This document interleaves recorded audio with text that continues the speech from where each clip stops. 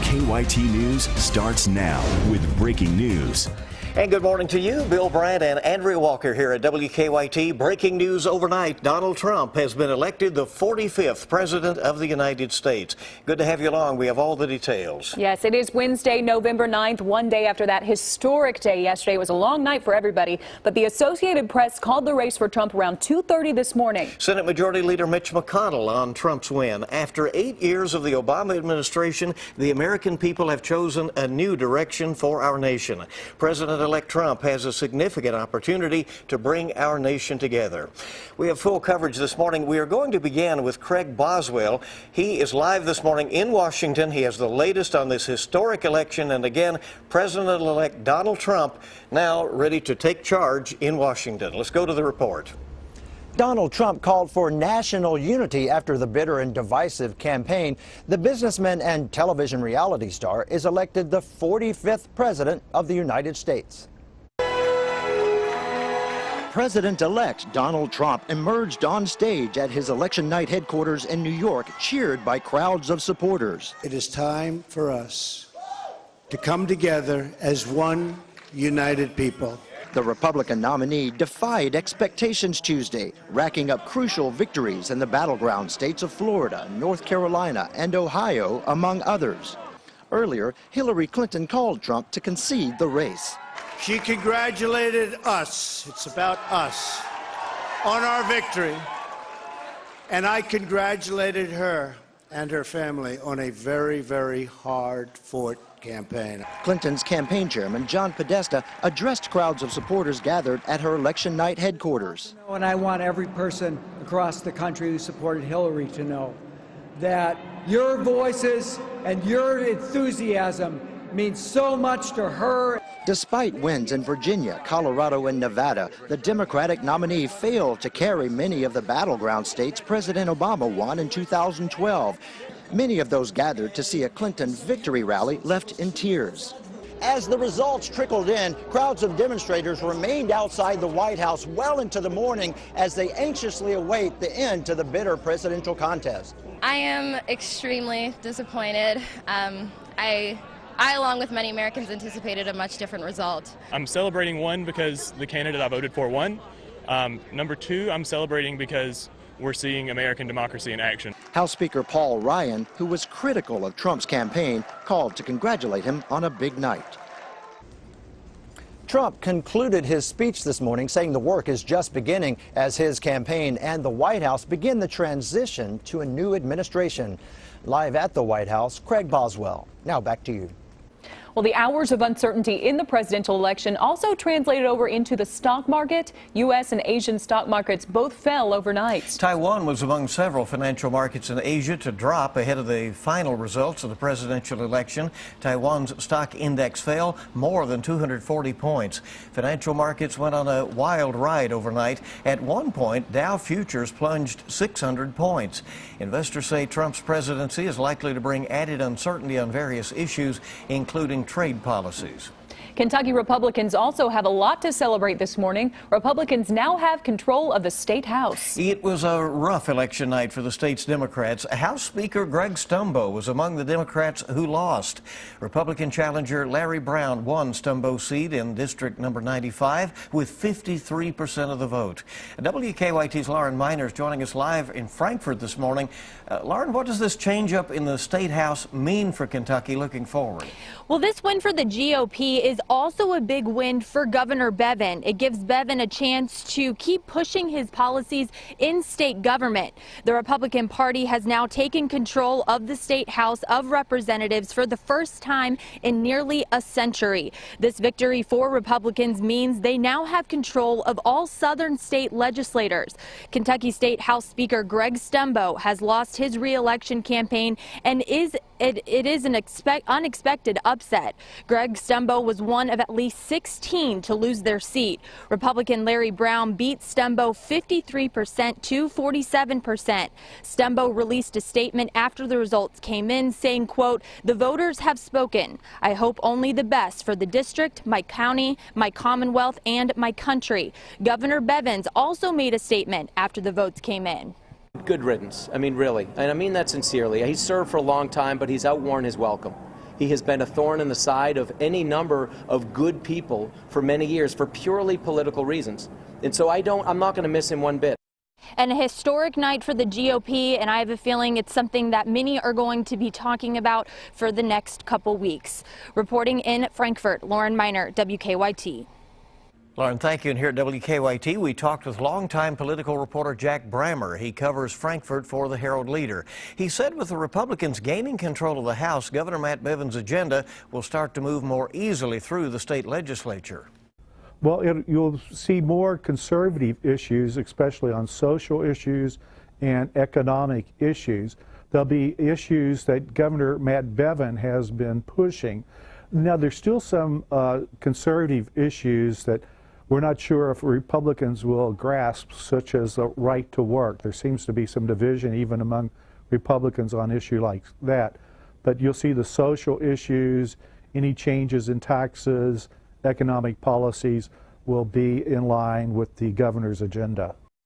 U.S. Senator Rand Paul will be keeping his seat in the U.S. Senate. He'll head back to Washington for a second term in the Senate, where he says he'll continue to focus on small government. Paul easily defeated Democratic challenger Jim Gray 57% to 43%. Gray says he looks forward to getting back to work as Lexington's mayor. Now, Republicans also won the 6th district congressional race. That district includes the Lexington area. Incumbent Andy Barr had no problem defeating first-time Democratic challenger Nancy Jo Kemper. Barr pulled in 61% of the vote. In his victory speech, Congressman Barr talked about the need to reduce government spending and improving health care.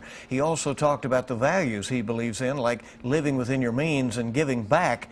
He thinks that can unite people. These are the values that, after a divisive campaign season, can unite this country. Congressman Barr says he is ready to put in the work both in Washington and here in Kentucky in his district. He says that work will help get the country back on the right track. Our campaign 2016 coverage continues online right now at WKYT.com. You'll find a complete list of results, interactive maps, a breakdown of the state races, and of course reaction as we gather it throughout the day. It's been a long night. It's been a long campaign season, right? I know, some people haven't probably still gone to bed, right? Absolutely. I mean, you know, it's just been a couple of hours ago since this all really got declared on the national level. Yeah. Still a lot more to see with this one. Well, the time now is 5:07 on your Wednesday. Going to get a quick check of the forecast. That's the kind of thing that'll happen on Little Sleep. We're tired. Let's check in with meteorologist Micah Harris. Yeah, now the rain's moving on out. And what happens now, we've talked about this the past couple of days on WKYT this morning, that once the rain moves on out, that cooler air drives on in here, and we will see it long gone here in just about an hour, I would say, down for the far, far southeast. You still have some sprinkles going on, but that moves on out. That cooler air, look at that. We're in the 40s in central and northern zones, 50s down south, because that coolest air hasn't made its way there yet. However, we get into your afternoon, we're sitting there right there around 50 degrees. It's going to be a pretty chilly day, and believe it or not, there will be some locations, especially northbound. You go into northern Kentucky and northeast Kentucky, Maysville back to Vanceburg, you guys may sit around 48, 49 degrees when it's all said and done. Focus of the forecast is about these cold fronts. It's about time to hold those coats handy and keep them along with you as wherever you go, in the back seat, out into working away towards your job. So there's a lot going on with this forecast. We're going to talk about that coming up. All right, and another story with a weather angle, certainly. Ongoing wildfires in parts of Kentucky are forcing the Department for Public Health to issue a smoke inhalation advisory. That's right. Health leaders say testing shows a few counties have unhealthy air at this point. Our Michelle Chamberlain is at the WKYT Alert Desk with the details. Yeah, this is for people in eastern Kentucky. The advisory this morning is warning that the wildfire smoke can be harmful. Health leaders say air quality tests in Bell, Harlan, and Rockcastle counties showed unhealthy air and dangers for certain people. Here's how. The smoke can hurt your eyes, irritate your respiratory system, and worsen chronic heart and lung diseases. And in these areas of eastern Kentucky, you can see thick clouds of smoke. In Bell County, officials say they've received multiple calls from people concerned about all of this smoke. It just lays in here. All the smoke just gathers up and gets worse and worse, thicker and thicker, and it kind of gathers all over the county. In places that fires weren't even burning, we were getting calls about people saying there was a lot of fire or a lot of smoke in their area. Now, we know this morning that there are 3 active fires in Bell County. Also, at last check, the Kentucky Division of Forestry says there are currently 33 wildfires, more than 16,000 acres, that continue to burn in eastern Kentucky this morning. Bill? Thank you very much, Michelle. And new on WKYT this morning, Lexington police have issued a golden alert this hour for a man who's been missing for more than 12 hours. Stephen Rapchak was last seen at his home on Easton Road about 3 o'clock yesterday afternoon. Police think he drove off in a green 2002 Chevy Silverado with a Kentucky license plate 5789LA. Rapchak, who we're told has dementia, is 6 feet tall, weighs about 175 pounds. Police say he sometimes goes to a farm in Bourbon County, but they have checked that farm and they can't find any sign of him. A man wanted for a series of burglaries in Lexington is now in custody. Lexington police say Antonio Bell turned himself in. He was wanted for allegedly breaking into a home on Indiana Avenue, but police say he's also a suspect in burglaries in other Lexington neighborhoods. Bell has been charged with 5 counts of burglary along with other charges. Well, friends are remembering a fallen Jessamine County paramedic by helping the community. John Mackey died a year ago today after being hit by a car while on the job. His friends and co-workers organized a blood drive in his honor in Nicholasville. They say that's a good way to continue Mackey's legacy. WKYT this morning, just getting started. So good to have you along with us. Here we are Wednesday morning, the day after the election, and a lot more news is on the way. We're all still here. We made it. Well, when your child gets sick, you keep them home from school, right? But we'll find out how technology is changing that right after Micah's forecast. Got that cooler air rushing on in here. Some frosty conditions overnight and into tomorrow. We'll go over that, but there's multiple days of that. And I have that in your 7-day coming up next. Now, your zone-by-zone forecast with meteorologist Micah Harris. Getting that rain on out of here. Now the rain's long gone. Now that cold air can usher on in here. We will feel it later on today. Now, it's chilly this morning, don't get me wrong.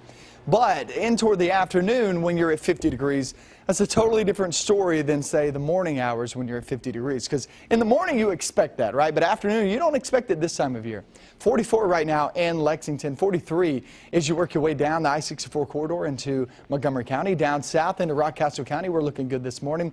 Lincoln, Boyle, we're all right. We're sitting there in the 40s. A couple of 50s sprinkled in down toward the state border of Tennessee and Kentucky. Now we get into your afternoon, roughly 50 degrees. So you guys sitting down south, you'll be mid-50s. But everywhere else, we'll be sitting there right there in the upper 40s, lower 50s. It's going to be a pretty chilly day in store with mostly cloudy skies, and that's the problem. We have those clouds around, doesn't allow that sunshine to peek on through, and we can't really warm up temperatures, that cold air rushing on in here. So the first front is now on through, dropping temperatures about 10 to 15 degrees. Friday will be very chilly. We're sitting there in the mid to upper 50s, and then the next front comes barreling on through here on Friday night into Saturday morning. Is that going to bring rain along with it?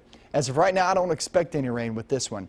Nonetheless, it is going to bring a big shot of cold air sliding on in here. This is another day like today where you'll see highs right there in the upper 40s to lower 50s. So this is going to be another cold shot of air. I will tell you this, past this, looking past it, I don't see a huge warm up, but I do see a warm up. So there's some good news for us. We're sitting there at 51 today, 60 degrees for tomorrow. That's actually right around average for this time of year. Veterans Day looks fantastic. We're sitting mid to upper 50s. Friday night football looks good. I still don't see a good chance of rain anytime soon. There is a possibility the next couple of mornings of having a frosty starts on your windshield there. However, you get off towards your weekend and the frost is no doubt about it. That's 100% confident. Will we hit a freeze there this weekend? That is the question for the weekend. This is going to be very chilly on Saturday, guys. We're sitting at 49 degrees. If you're heading down to the Tennessee game in Knoxville, it'll be still pretty chilly. It won't be 49, but we're still talking about mid-50s, so it's still going to be very chilly there, too. So there's a lot going on. Let me tell you something about Neyland Stadium. Yeah. You don't want to be in the shade on a cold day. Right, and that's a big stadium. It's got a lot of shade. Right there on the way, out in the river. Yeah. Oh, I bet. All right, we'll see how it all goes. Micah, thank you very much. When your child is sick, the normal rule is to keep them home from school. But one child in Wisconsin just sent something else to take his place. Grady Loper is a 4th grader who has a rare condition. It keeps him home from school a lot. So instead of missing out on class, he remotely controls a robot from his laptop. It has a microphone and camera, allowing Grady to be in class without risking infection. He can also interact with his teacher and classmates as well. So that is pretty cool. Yeah, there you go. Very, yeah, innovative. Yeah. 5:17 our time on WKYT this morning. It's good to have you with us the morning after the presidential election. If you're just waking up and haven't heard, Donald Trump has been elected President of the United States. We'll continue our coverage throughout the morning. Still a lot more to come. When we come back, we'll take a look at your money. Good morning. Welcome back in. 5:21 the time on WKYT this morning. Just getting word the Herald Leader is delayed this morning. You might imagine a lot to get into. I wonder why. Right. Donald Trump's win this morning is making waves in the financial world. And Facebook is rolling out a brand new feature for your photos. Jill Wagner has the latest on your money. Donald Trump's surprise win and uncertainty surrounding a Trump presidency is shocking financial markets, which had priced in a Hillary Clinton victory. Markets across Asia and Europe are tumbling. At one point tonight, Dow futures were pointing to a more than 800-point drop at the open. They have recovered a bit after Hillary Clinton conceded the race. SeaWorld says it's cutting costs after reporting weak profits over the summer. The company says the number of visitors at its theme parks dropped slightly because of bad weather and fewer guests from Latin America. SeaWorld has been struggling to win back customers since a 2013 documentary accused it of mistreating killer whales. Facebook's testing a new feature to make your photos and live videos look like famous works of art. The social media giant says the technique will allow you to apply a filter like the look of a Van Gogh painting to your images in real time. Facebook calls the feature a breakthrough in artificial intelligence and plans to make it widely available on the Facebook app soon. And that is your CBS Money Watch report. For more, follow me on Twitter at Jill Wagner, CBS. At the New York Stock Exchange, I'm Jill Wagner.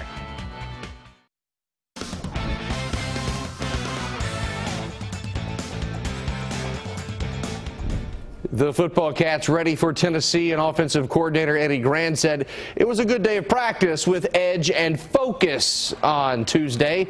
Gran said there were probably 15 plays he'd like to have back against Georgia, including that third down fade route, which fell incomplete, and the Cats had to settle for a field goal.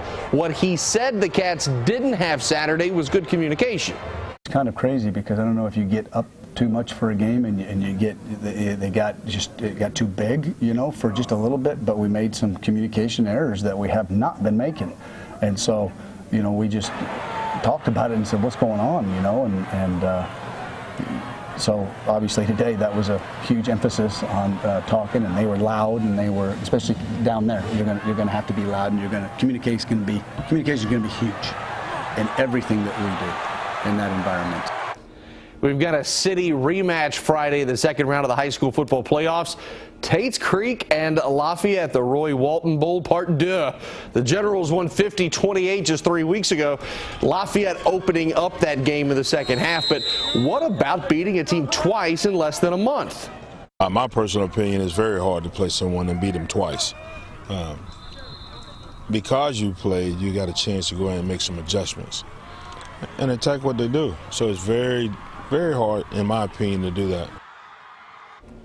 After cruising to a pair of easy exhibition victories, Kentucky basketball opens the regular season Friday night against Stephen F. Austin. John Calipari has a young, talented team, which should get better and better. Freshman point guard De'Aaron Fox has been impressive in the preseason, and he knows his team has a long way to go.